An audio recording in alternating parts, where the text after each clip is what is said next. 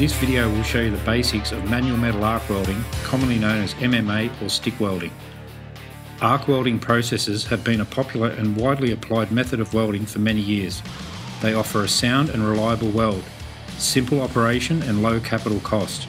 Manual metal arc welding is a welding process where the electric arc burns between a coated electrode and the workpiece. The electrode is fixed in an electrode holder, a short circuit is produced and the arc starts when lifting the electrode or striking. During the welding process, the electrode and its coating melt and the slag develops above the weld seam. The arc is initiated by momentarily touching the electrode to the base metal. The heat of the arc melts the surface of the base metal to form a molten pool at the end of the electrode. The melted electrode metal is transferred across the arc into the molten pool and becomes the deposited weld metal. The deposit is covered and protected by a slag which comes from the electrode coating.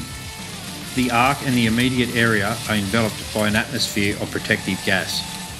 Arc welding is ideal for applications such as construction, mechanical, farm, lawn and gardening equipment.